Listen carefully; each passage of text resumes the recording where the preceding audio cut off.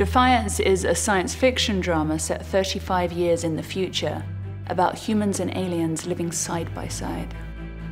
This town represents courage and survival. It's a very tough place to live.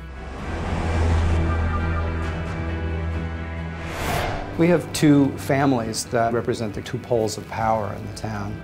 There's the Tar family and the McCawley family. Rafe McCawley is the richest man in town, and he runs the mines that are sort of the lifeblood of Defiance. Rafe is a tough guy. He's grown up tough. He's learned how to be tough. Do not get in my way! Daytak is essentially the town's mobster. Daytak Tar is the kind of individual that if somebody is in his way, they had better get out of his way. The Tars are the most powerful alien couple in Defiance. Stama appears to be the dutiful wife. Behind closed doors, things are much different. She wields her power in more of a gentle and submissive way, whereas his forcefulness is much more reckless and needs to be controlled.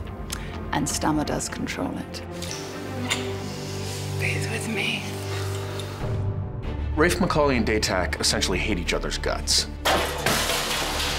Rafe has something that Daytak really wants, which is respectability. They're both rich, they're both powerful, but the fact of the matter is, like, when Rafe walks down the street, people wave and say hello to him, and when Daytak walks down the street, people just look the other way. You humans believe you're so superior. Rafe doesn't like what Daytak does for a living.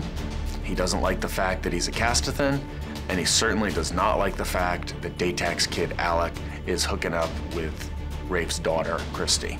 I think when Alec looks at Christy, he sees everything that his parents would hate. I can't believe that my boy is having anything to do with these horrid, ugly-looking humans. My relationship with Alec is that possibility, that little gleam of light at the end of the tunnel, that yes, there is hope that Votans and humans can live peacefully together.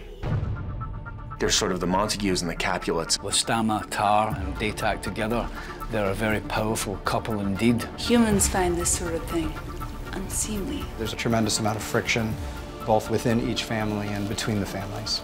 There's some evil stuff that goes on and danger around every corner. Peace is not very easily attained. It's a state of open warfare between the two families. I'd never get his stink off my blade anyway.